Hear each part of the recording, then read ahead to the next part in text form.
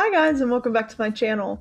So today I'm doing a little update to a video I did a few months ago, and I made that video like right when I got my Cricut. Like I had taken it out of the box and played with it for hours, and I was just learning like really quickly how to use it. But since then I have learned a lot more, and I've made a lot of mistakes and wasted a lot of paper and ink, but I have learned from my mistakes, and I want to share that with you so that you don't waste your paper and ink. And I guess it's really not a waste because I learned a lot from it. So if you're interested in learning how to use the Print Then Cut feature on Cricut to make your own stickers, keep watching. So I thought I'd show you guys really quickly how I add the border around my images. So certain stickers that you're going to make, you're not going to need a border around it, but something else that I learned is you can't cut out something like this that's just outlines.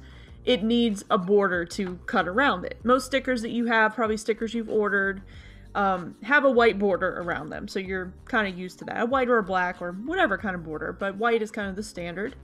And I just want to show you how I do it. So this is in Photoshop. This is how I know how to do it. This is what works for me. So I have my design here, and it's on a transparent background. And all I'm going to do is go over here to the layers panel and click the FX button and stroke. Stroke is Photoshop's terminology for a border. And you can see here that it adds a border. You can choose your color. You can choose if you want the stroke to be on the outside, the inside, which we don't want for this, or the center. We want outside.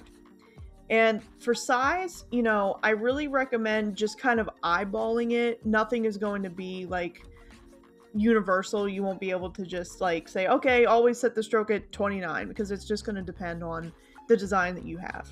But I want to show you something that I've been doing lately that has worked really, really well for me for getting a nice clean border. So I'm going to make the border bigger than I want it to be. So I'm just going to put it all the way up here. Okay, then I'm going to hit OK. Now what I'm going to do is I'm going to duplicate this layer. I'm going to right click, duplicate layer. I know there's a shortcut, but I'm just trying to make it easy. I'm going to hit OK. Then what I'm going to do is select both of these layers, right click, and hit merge layers. And now I have this one layer that is here with no effects. The stroke is just kind of permanently on there. And now what I'm going to do is go to the quick selection tool and select this design, stroke and all. Now we're going to go up here to select, modify, contract. This is something, again, you're just going to have to play with the numbers, but I'm going to try 20 and you can see what it does. So basically what it does is it takes your selection and instead of growing it, it shrinks it down. So what I like to do is I like to shrink the selection, and then I like to go again here to select, modify, and smooth. And then I go select, inverse, Control X to remove the excess. And I repeat that pattern over and over. So I'm really just trying to get a nice smooth outline. So I'm going to do smooth again. I'm going to contract again, inverse, Control X, or you can hit delete. There's a lot of different things you can do. You can erase it, but Control X to cut it just really is the easiest way to do it. And I'm just going to keep repeating this, and I really like it because it really just kind of smooths out that border. Sometimes you do a border on a design and it's just really kind of like choppy around the edges, and I just really like to smooth it out with this method. And then what I like to do, since the background is transparent, I like to add another layer and fill that layer just with a color. I'm going to drag it behind so I can see, and then I can kind of see what my border looks like. So I can see that I still want to smooth it out because there's a couple edges that are kind of jagged here. And you can obviously manually go in with the eraser and do this. I just find this to be a little more precise. And you can see how it kind of smooths those edges. I'm going to do that one more time. And this is all like optional. You can just add the stroke and move on. I'm just very particular about it. So I just really like to make sure it is up to snuff for my preferences. I'm going to contract just a little bit more because I can always go in and add later. Okay, that's looking pretty good. And now that the actual selection is smoothed out, I'm going to add just a little bit more to get it right where I want it. And that looks good to me. And now I'm going to delete the colored layer, and then we have our design with the stroke. And then you just want to make sure you save this as a PNG, so you can go to File, Export, Export As. Just make sure you select PNG and have the transparency box selected. That's all you need to do. Hit export, save it wherever you want on your computer, and you are good to go to upload this to Cricut Design Space. Alright, so we are here in the Cricut Design Space. This is where you make all your stuff with your Cricut. And you can see all my projects here, but we're going to ignore that. We're going to just go here and click New Project. Now the first thing you want to do, something I learned early on from watching other people on YouTube and TikTok, is learning not to waste your sticker paper. So once you use sticker paper, you can't really reuse it. So don't print just like one sticker at a time, print a whole bunch of them. So what you want to do is go to Shapes and click on Square. And it's going to bring up this gray box. Then you're going to go up here where it has size, click the little lock button to unlock it, and you're going to do 6.75 width and 9.25 height. And this is going to make a box that looks like this. You're going to hit the lock again, kind of optional, but just to make sure you don't mess up the proportions by accident. So this is the maximum size that the Cricut will allow. And that's why we do this, because we don't want to waste our sticker paper. And so now we are going to upload our design. So I have a bunch already uploaded here. So I'm just going to click on a couple that I have already uploaded. I'll do this one and this one.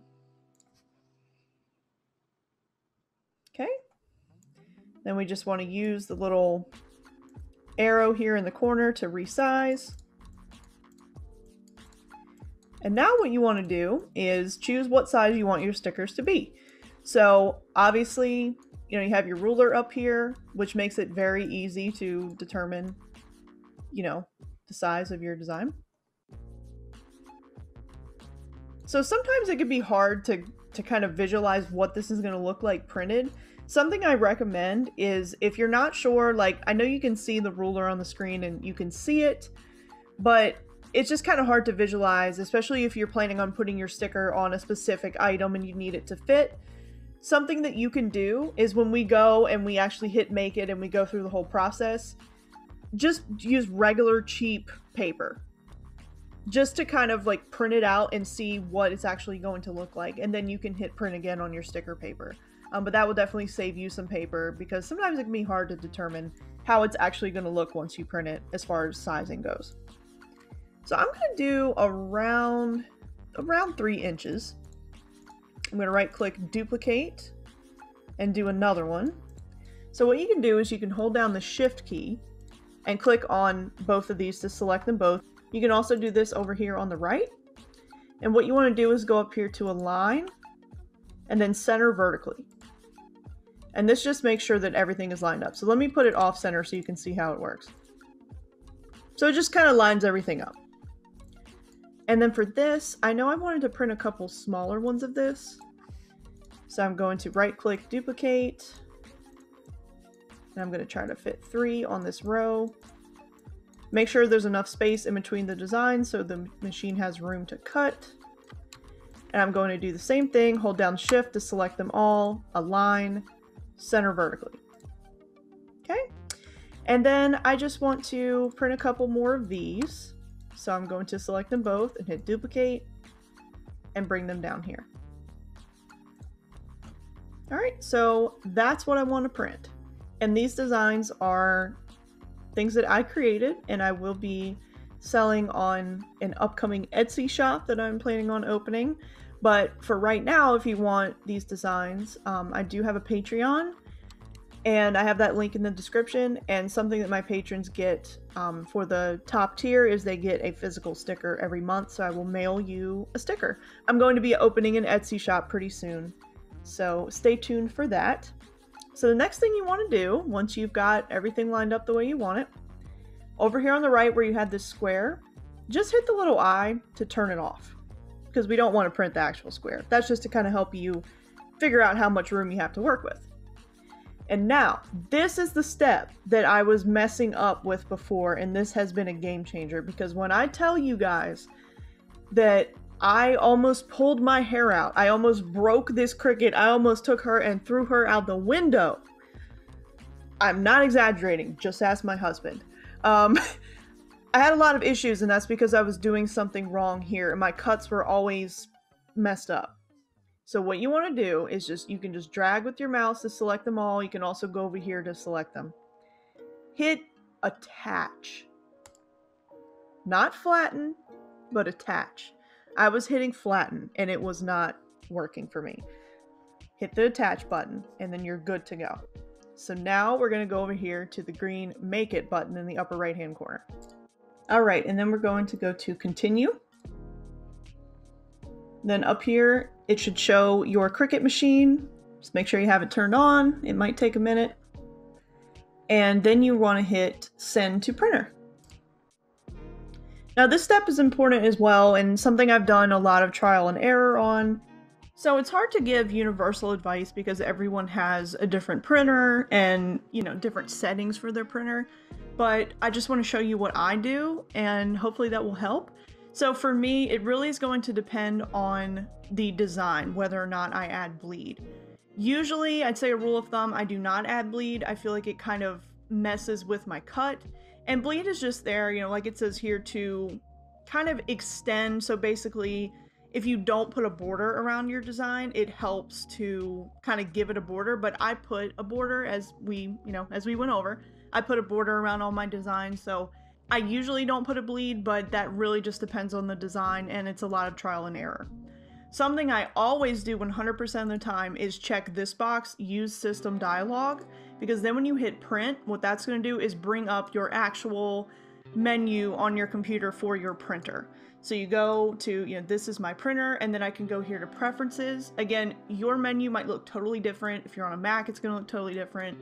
Depending on what kind of operating system you've got going on, your menu will look different. But for me, what I have found, for me, the best setting universally is to just keep it on plain paper and do high quality.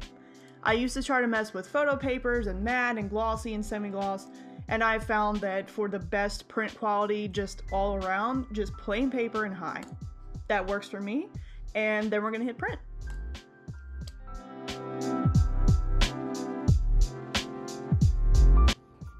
This is the sticker paper that I use. I got it on Amazon, and I will put a link in the description to this. I absolutely love this. It is amazing quality. It is so soft, and I have tested it. It is waterproof. It does say that it's water resistant. Some of these things say they're water resistant, but they're not, but this one really is. I have a lot of these stickers on my, cups and tumblers and stuff, and they get wet when I wash them, and I have no issues. Okay, so what we're gonna do now, ignore my dirty mat, is we're going to line up this sheet on our cutting mat, and that is what it should look like. Make sure it is lined up in the upper left-hand corner, and then it goes straight across. Now what I'm gonna show you guys is something that, this was the biggest headache for me, and that is getting the glossy finish on these stickers. Now, sometimes when you're selling a sticker or you're making them for somebody, they really want that nice glossy finish, and it's very difficult to do with the Cricut because the Cricut hates glossy. It does not work. It is not compatible with glossy paper, but there's a workaround. And I'm going to link the YouTuber in the description who showed me how to do this and gave me this idea. Shout out to her. But these are the Avery self-adhesive laminating sheets. These are incredible. So I do have a laminator, but if you use the laminator with this, it's going to laminate the whole thing. It's going to go all the way through. It becomes a huge headache when you're going to cut. It just takes a lot of time. You can do it, but it takes a lot of time. This is a lot cheaper anyway. So I got these on Amazon as well. I will put the link in the description. They go on sale pretty often, and I got a pretty good price on these. So let me show you what to do next. Okay, so this is what the self-laminating sheet looks like. This is the shiny side, and then this is the backing. And what we're gonna wanna do, this is super important, is trim this. Because if this glossy part is over the black lines for the Cricut, it will not cut. The machine will not read it. That is my cat meowing in the background. Sorry about that. Hi, Bella. So what we're gonna do is you can kind of see through it, especially when you hold it up to the light. You can see where that black line is. So what I do is just take a marker, and I just make a mark, and it does not have to be perfect. You just have to make sure that it's inside the black lines and covers the whole design. I'm actually gonna move this over just a little bit. So I'll just make a mark for where I wanna cut. And then I either use scissors or my paper trimmer and cut it. So I'm gonna do that now. Okay, so as you can see, I have trimmed down the self-laminating sheet. Again, just be sure that it does not go over those black lines because it will give you a headache if it does. So now what you wanna do is you have to peel this backing off and lay this down and kind of spread out the air bubbles. So I'm gonna do my best to show you how I do that. Okay, so what you're gonna do is just peel off this backing.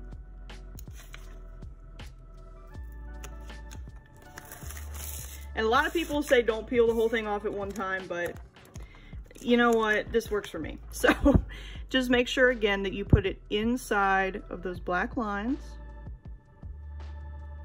Just press down in one spot. And what you're gonna wanna do is take, I have this little Cricut one. This came with like the Cricut beginner tools thing. You can buy these really anywhere, online or at a craft store. There's all different brands. Does not have to be Cricut whatsoever. And just kind of go down. And this is what we do to try to avoid the air bubbles. And really press it on there. And if you see some air bubbles, that's okay, you can get them out. And again, this is if you want that shiny effect on your stickers. Sometimes you don't. For my planner stickers, I really like them to be matte. And so I'll just skip this whole step and just use this regular paper that I just printed on. That's what I use for all my planner stickers. But for die cuts and things that are gonna go on, you know, like cups and laptops and your phone and stuff, I really like to do this step because it gives it just a really nice finish. Again, shout out to the girl who showed me how to do this, because when I tell y'all that whole glossy paper thing was a freaking nightmare, you have no idea. Okay, so now we're gonna take this back over to the Cricut, load it in, and we're gonna cut it. So as far as the setting that you wanna choose for the Cricut, so first of all, I'm gonna load the mat in there. Make sure it's under these two things very well. The setting that I find works the best for me is the poster board setting. Sorry for the cat hair and dust on here. Poster board for, again, this is for die cuts, so we want it to cut all the way through. Here's an example of a few here. So we want it to just cut all the way through. And the poster board setting has worked good for me. And then we're just gonna hit the little C to start.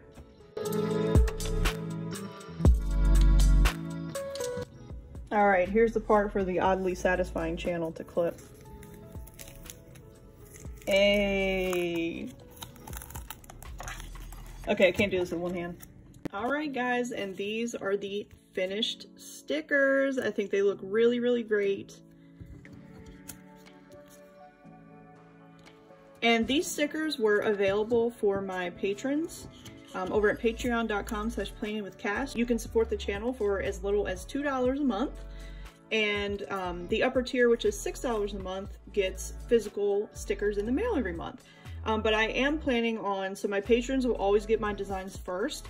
I did draw these, and this is obviously based on the Demolition Lovers 2 art, the 3 Cheers for Sweet Revenge album cover by MCR.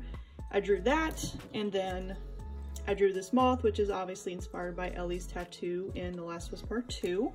But I am planning on opening an Etsy shop later this year for my stickers. I have a lot of stock on hand now from, you know, just testing, doing trial and error, and printing out extras for patrons and things like that. I'm gonna have some matte ones here. So I have a lot on hand, and I am planning on opening an Etsy shop. Let me know if you'd be interested. And let me know if you have any comments, questions, anything below in the comment section. I would really appreciate it. I hope this was helpful. I just wanted to take all the mistakes that I made and everything that I learned and share it with you guys. So I hope it was helpful. And all the links to everything I talked about are in the description. And yeah, thank you. I will see you next time. Bye.